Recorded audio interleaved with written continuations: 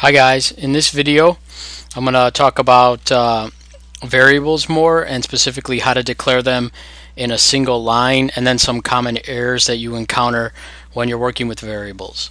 So last time in the variables video we saw that you want to declare your variables like this, with a dim and the name of the variable and then the type of the variable, as, and then the type.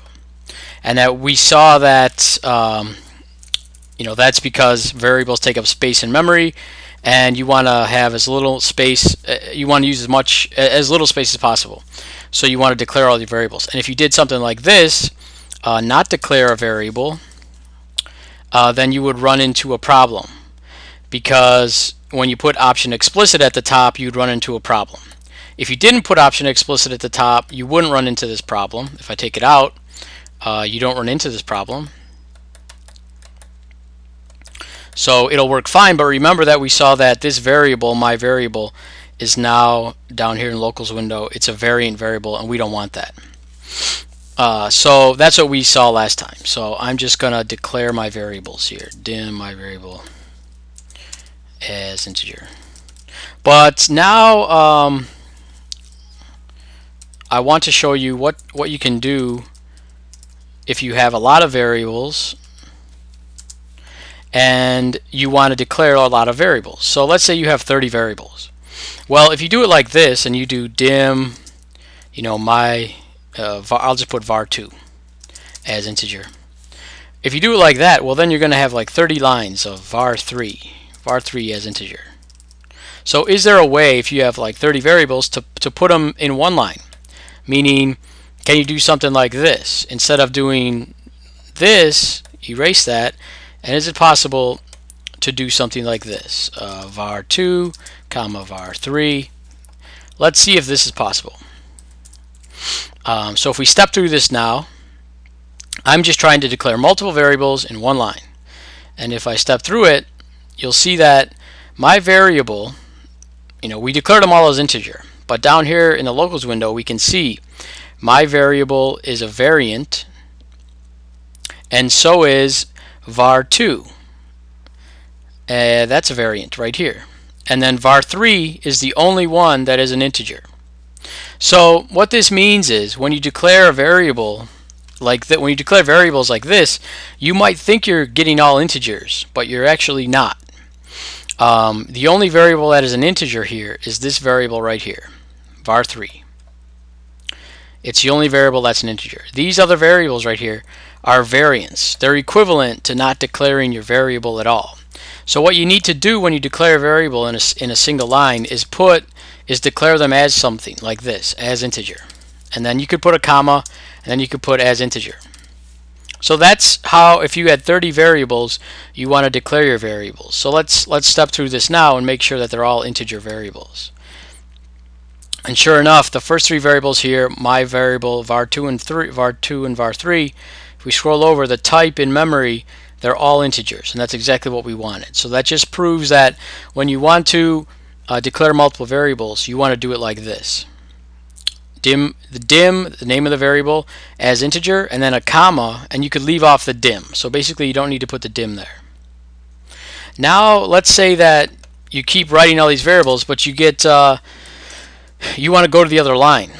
So you could continue this dim statement by just doing that, a space and then an underscore, and then go to the next line, and you could write var4 as integer. So this will allow you to just put dim there once and keep putting more variables. It's a very good space saver. But you do need a comma here. That's one thing I didn't have.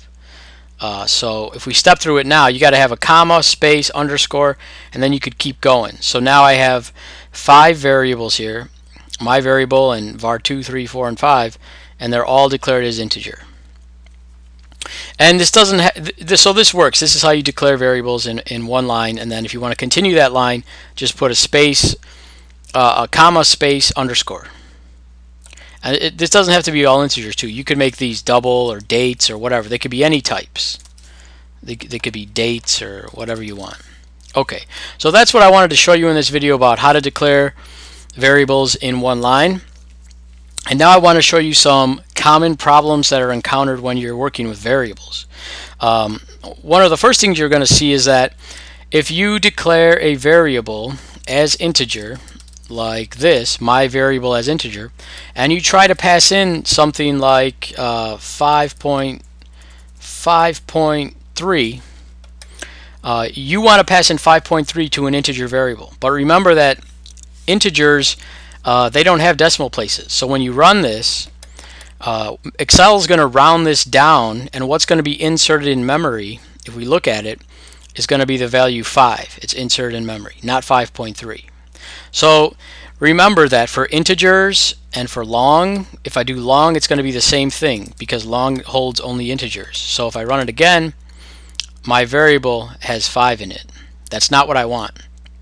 It rounds it down, meaning if it's below 5.5, then it's going to be 5. If it's above 5.5, then it'll be 6. So if we do this again, you could see that my variable has 6 in it because it rounds up. It's trying to put a decimal variable into an integer. My variable it holds integers, so it's going to round a decimal up to an integer. So you want to make sure that your variables are declared properly. So you want to declare this double or single, and make sure that you can handle the type of information you're processing in. So that's one error that you might encounter, is you might do some calculations and then realize, oh, you're off by a factor of 0.5 or 6 or whatever. It's due to precision that's lost when Excel rounds these variables if you don't declare them the right way. So make sure that if you want to pass in a certain type of data, that your variable type matches that. Next thing I want to show you along the same line is if I declare this as double and I try to pass in a string, well, this will cause an error, an explicit error. So this will cause a type mismatch error because this is trying to put a string, which is not even a number, into a number type variable like a double. Notice that the one we just looked at, going from trying to put a double into an integer, didn't pop up a box. So it's sneakier. The first one we looked at is kind of a sneaky error because it doesn't pop up a box like this. Whereas if you try to put a string into a double or an integer, you're going to get an error message. So this one is kind of easy to catch because you're going to get a box like this popping up. But it's the same error, same type of error. You have one type of variable, in this case it's a double, and it holds numbers with decimal places, and I'm trying to pass in a string, and it's not going to work because the type doesn't match up. Okay, so that's another error you could encounter. The other error, not error, but the other thing I want to show you is working with bytes. Actually, yeah, let's see. Bytes can store numbers between 0 and 250, or no, not bytes. I want to show you Boolean. They can hold true or false, so you could put the value true here, or you could put false. So if we run this, I'm going to show you. Boolean variables hold true, which you can see Boolean, it holds true, or it holds false, right? And I just want to say this again. I think I might have said it in the first video, but it holds false, right? True or false. Those keywords, those are keywords, but it also can hold numbers, right? And I just want to say that again. So in your computer, 0 means false. So if I run this, let's look at the Boolean variable. It's gonna be false here because I passed in 0, and it's gonna be false. And anything other than 0 is going to be true. So if I pass in anything other than 0, like the number 231, it could be anything. Anything other than 0, it's going to be true. Okay, so that's another thing I wanted to show you. Let's see, what else is there? Yeah, that's about it for this video. I really wanted to show you declaring these variables in multi-line, and then some common errors. So precision. Make sure that if you're using a double, that you pass it into a double variable. If you have a double number, pass it into a double variable. One more thing I could show you is the const variable. So const is, let's see,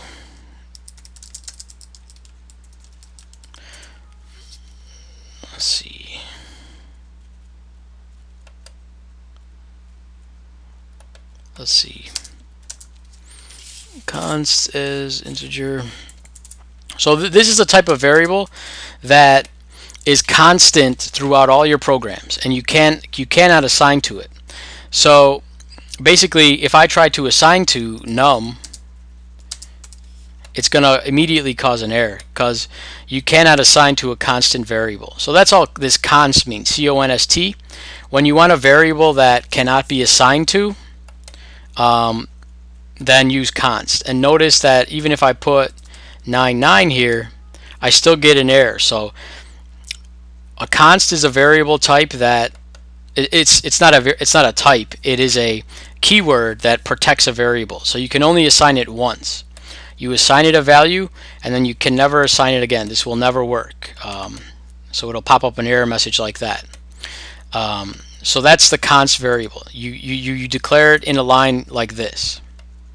Const, the name of the variable as the type of the variable, and then you assign it right there in that same line, and then you can never assign it again. And those variables are used when you're programming, and you want to make sure that whatever you pass into this variable, this initial value, doesn't ever change. And if you want to make sure that doesn't ever change, then use a const in front of the name of the variable. Okay, so that's all I wanted to show you in this video. One other thing is check out the YouTube page, or go to Excel VBASQL.com, and you could download all these Excel files and ask questions, things like that. If you have questions, email me at excelvbasql@gmail.com. Okay, thank you.